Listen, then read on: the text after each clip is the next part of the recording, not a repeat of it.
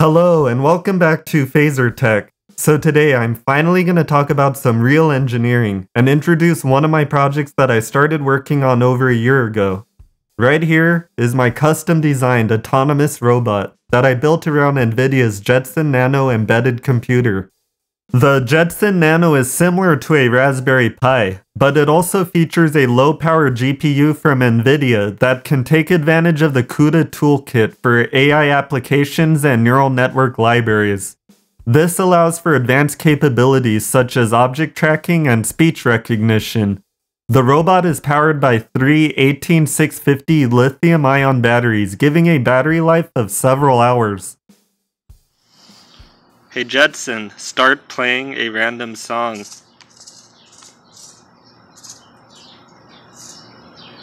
Playing a random song now.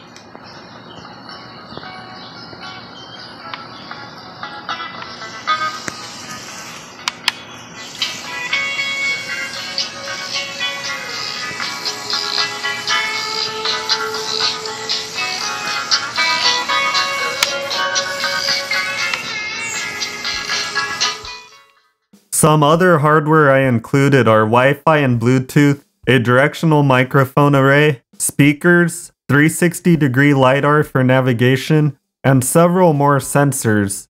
Designing and building this involved a few different skill sets including CAD design, Python programming, electrical design and soldering, and more. But first, I wanted to elaborate a bit on what I mean by real engineering. I've noticed the term engineer gets thrown around a lot these days. And I know this might trigger some people, but I think it's important to make the distinction of what real engineering is. For example, an app developer is not an engineer, although some of them might think of themselves as software engineers. But app developers calling themselves software engineers is actually pretty harmless compared to some of the other examples I could talk about. But I'll just leave it at that and move on. So allow me to give a few definitions of engineering first, before I go deeper with some examples. Simply put, engineering means leveraging physics and mathematical models to design things. It involves the high-level design of a system, and understanding how all its various components interact with each other, and creating a mathematical model that controls these components based on some inputs. Engineering means taking a customer's specifications and creating something from scratch that actually achieves what it was designed to do, by taking the working model you developed and turning that system into a reality. Now this system can be physical or mechanical in nature, or it can be electrical or chemical or biological or whatever it may be. When it comes to designing robots, this requires the combination and overlap of mechanical, electrical, and software engineering all into one cohesive package. But the key part I want to emphasize in the distinction of what qualifies as real engineering is that the system being designed needs to be governed by a mathematical model, a model based on scientific principles. Students who are serious about engineering will eventually come across a topic called control theory. One of the dominant techniques in control theory are feedback control systems, and they've been used for at least a century now in a variety of applications ranging from mechanical systems to circuits to chemical processes and more. A PID controller, also known as Pid Controller, or Proportional Integral Derivative Controller, is a classic example of a controller using a feedback loop, and is the most popular type used because of its robustness and relative ease to implement. Originally, they were created using analog circuits, but today they're coded in software. I designed two PID controllers to make my robot perform its tracking abilities, and more specifically, they're controlling its motors and servos. The camera gimbal contains two servos which controls the camera's X and Y coordinates. To give a short explanation of how it works, it first runs the Jetson inference library to detect if there's a person or object in view.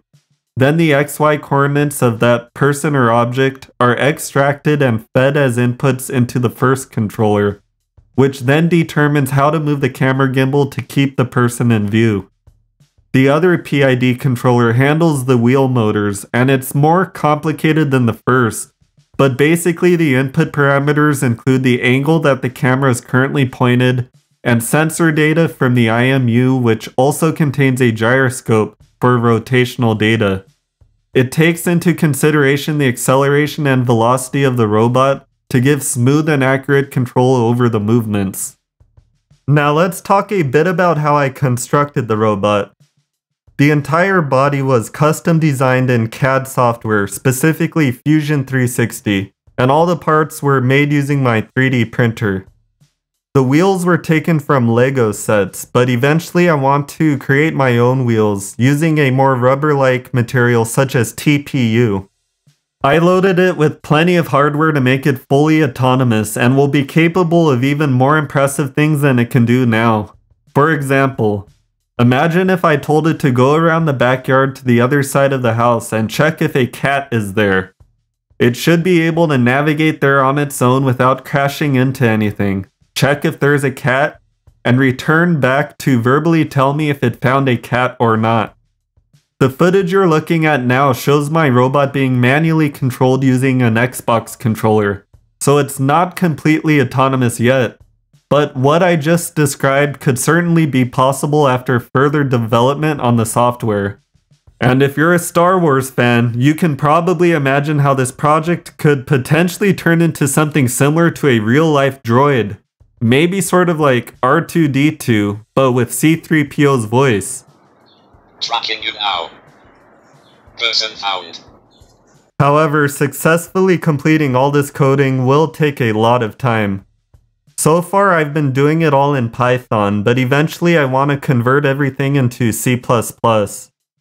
Originally I thought this would be the perfect topic for a video series and tutorials going over how I did each feature and the code.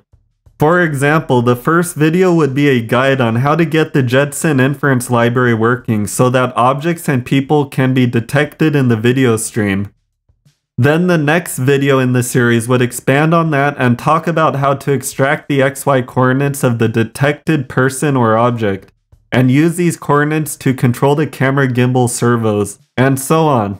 And after talking about all the things I've already done, I plan to continue the video series with updates as I complete new features. But unfortunately, the supply chain issues have hit embedded devices much harder than anything else. And right now it's practically impossible to find any Raspberry Pis or Jetson Nanos for a reasonable price. The Jetson Nano MSRP was originally only $100 and was even cheaper for the 2 gig version. However, it's impossible to find them in stock anymore, and you'd be lucky to find a used one for $400 now. So I don't see the point in dedicating a lot of time into a video series on a board that nobody can purchase right now. But even so, I'll probably make a few videos going over concepts that aren't exclusive to the Jetson board. For example, PID controllers are the sort of topic you'd find in an upper division or grad level engineering course. So that should be helpful for anyone learning controls regardless of the platform they're using. Now before I end this video, I wanted to mention another part of the project that would truly take the engineering aspect to the next level. The advanced calculus and differential equations required to do these sort of control problems can be mathematically transformed into matrices. These matrices can be multiplied with each other or have other matrix operations done to them to compute the desired outputs. This is how computers efficiently solve these sort of problems, and it turns out that's exactly what CUDA and GPU computing was optimized for, to perform fast matrix operations and calculations. Now the Jetson Nano board is fast for its size, but it still pales in comparison to the computation power of a desktop computer.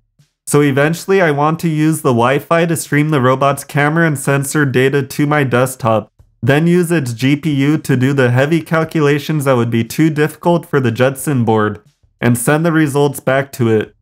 That would open the door for my robot to perform even more advanced operations.